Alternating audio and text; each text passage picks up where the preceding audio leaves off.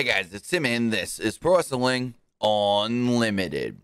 One of the big news stories of this week has to be, well, Cody Rhodes and everything going on with his injury. We had learned on Sunday, well actually technically Saturday night, that Cody Rhodes was dealing with some sort of an injury. Then on Sunday we learned that he may have torn his pec weightlifting. Then that was confirmed by WWE late Sunday before the Hell in a Cell pay-per-view went on the air, and then Cody worked that Hell in a Cell match with the torn pec right off the bone, and we learned that Cody will have to undergo surgery.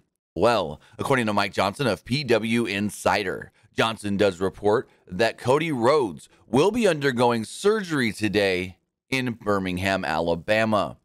Cody will be going down there to Dr. James Andrews, who does most of the WWE injury surgeries, and will be undergoing the knife today. It is unclear exactly how long Cody will be out of action, but the going census is maybe 5-6 months.